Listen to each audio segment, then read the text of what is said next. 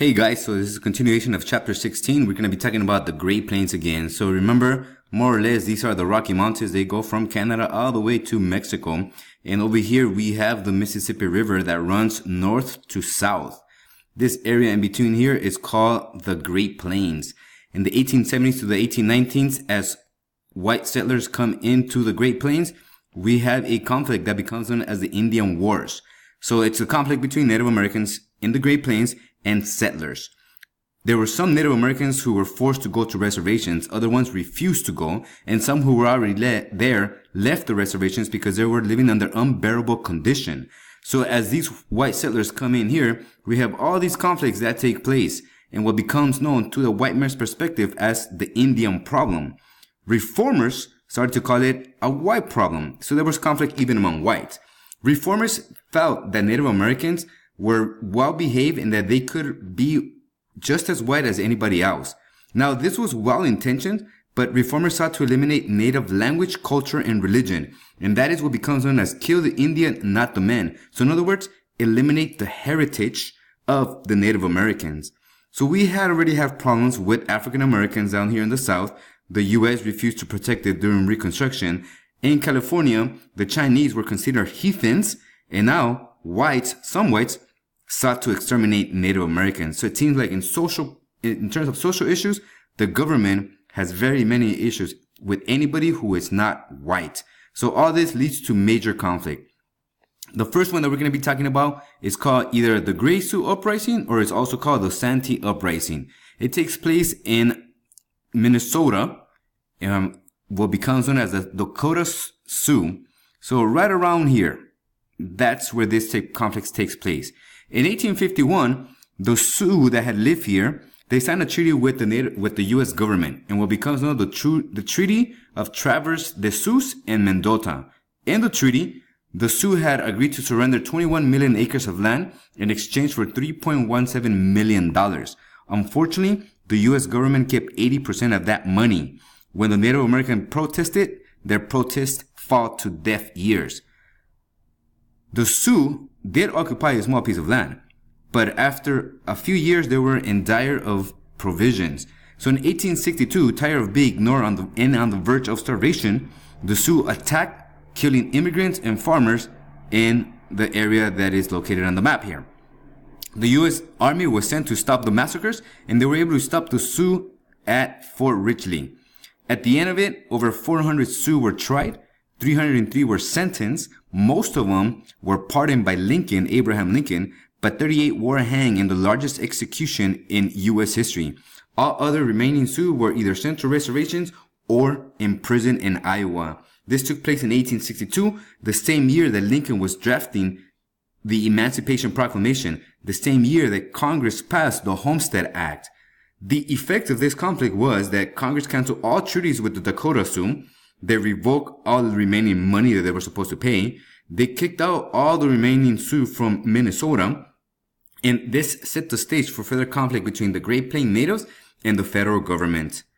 Now, we see other tribes here, the Cheyenne, they're living here. They were allies with the Sioux. And so there was an increase of fear that those Cheyenne were also going to start an uprising. And that leads us to our second event between the conflict between Native Americans and the U.S. government. It takes place right here in Colorado and becomes known as the Sand Creek Massacre in 1864. So this took place in 1862, the Santee Uprising. Now we're down here in Colorado. So the individual here involved is John Chiventin. He was seeking glory, and he used the fears of whites against the Cheyenne to crush the Native Americans.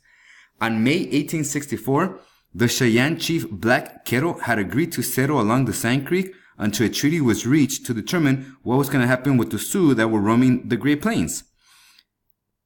Before the treaty was signed, on November 29, 1864, Chiventin attacked a Cheyenne camp when most men were out hunting. In his attack, he killed over 100 native Cheyenne women and children. It seemed like, to some whites, that the savages and the uncivilized peoples were not the Native Americans, rather whites like Chiventin who was out there massacring innocent women and children. The reason Native Americans fell victim to some settlers was because whites believed that natives were an impediment to civilization and progress. And so as whites were moving west, then Native Americans needed to be exterminated. The next conflict that we're going to be talking about actually goes in favor of the Native Americans. This becomes known as the Fetterman Massacre, and it takes place in Wyoming. So right around here. And it includes the Bosman Trail. So the Bosman Trail was used by civilians traveling to Montana in search of gold. The travelers were using the Bosman Trail to get there, and the U.S. Army was sent to protect these settlers. Now, the Lakota Sioux, the Cheyenne, and the Arapaho attacked these settlers because they were, in essence, going through their land and confiscating their resources.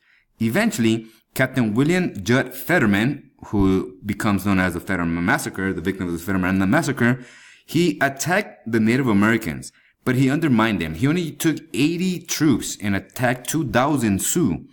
It was a lopsided battle. The Native Americans killed Fetterman and his army, and the U.S. federal government eventually closed the Bosman Trail to avoid further conflict. This sketch that you see here appeared in Harper's Weekly, which shows the conflict between the Native Americans here and some U.S. settlers and army. Next major event that we're going to be talking about is the Battle of Little Bighorn. The Battle of Little Bighorn takes place in southern Montana, right around there. So the Battle of Little Bighorn involves George Armstrong Custer, again another individual in search of gold and glory. So it involves the Lakota Sioux, the Cheyenne, and the Arapaho.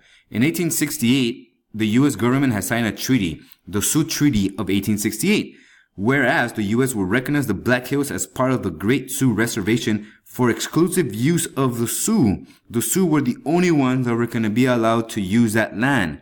Now, the Native Americans continued to haunt that land as if that was their own, which was true.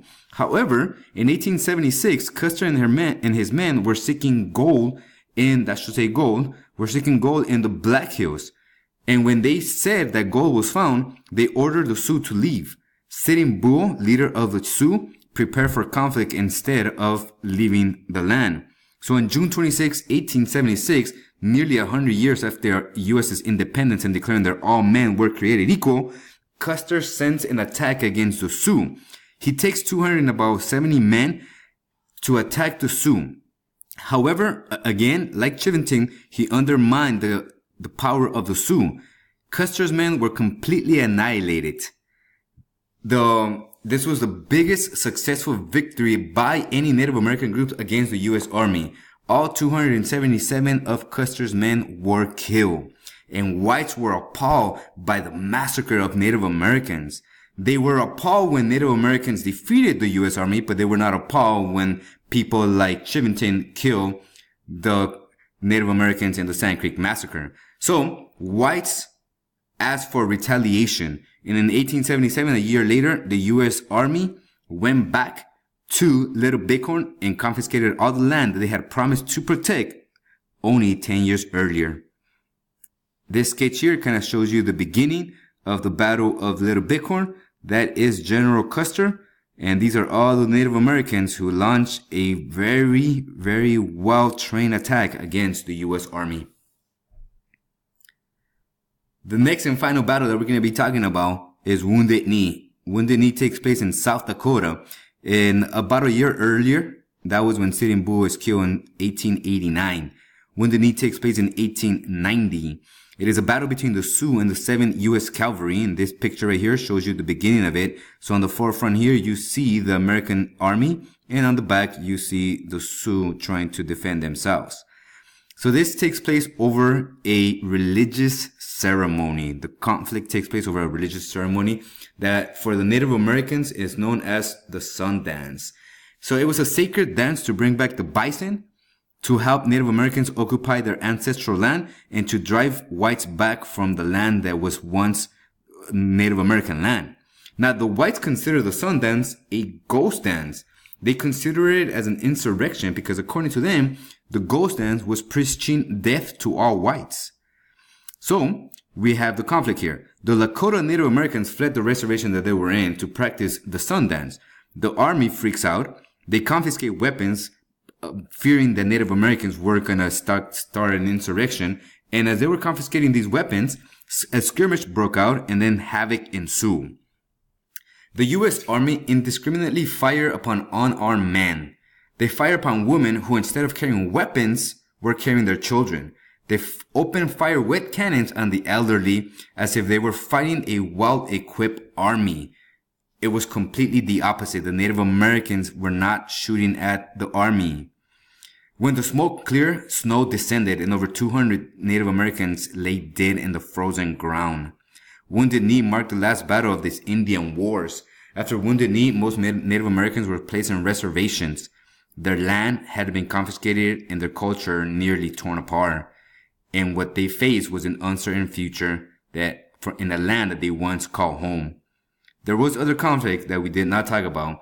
The Nez Perce here in Idaho, they were forced, their leader, Chief Joseph, was trying to leave into Canada to avoid being sent to reservations. But unfortunately, right before they reached Canada, the U.S. Army captured them and sent them to a reservation.